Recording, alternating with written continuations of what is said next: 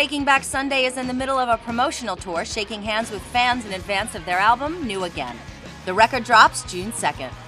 Escape the Fate canceled their Mexican dates, and Oasis recently hunkered down in a hotel in Venezuela, hoping to avoid contact with the disease.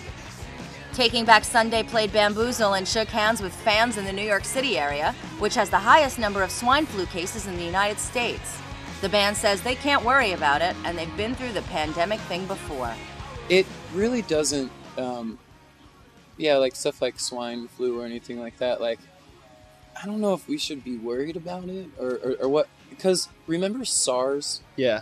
Like there was a while to where there was like a SARS outbreak. And anthrax. Yeah, well, no, because we were in Canada. Right. And there were all these cases in whatever city we were in about SARS outbreaks and stuff.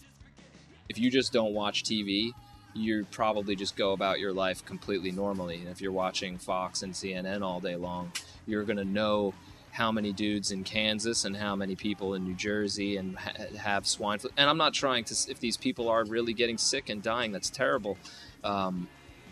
I think people get caught up in the news so much so that they're more concerned that there is this thing rather than how is it spread and how can we prevent it and is it curable.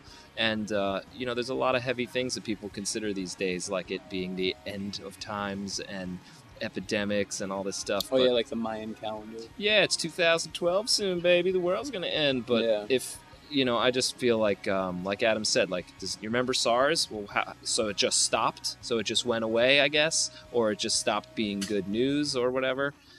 So, of course, anyone that's sick with swine flu, our hearts go out to you. But I would imagine they'll figure it out pretty soon, or we're all going to die. All right. New Again will be released June 2nd, and it's their first release since 2006's Louder Now and the departure of Fred Mascherino.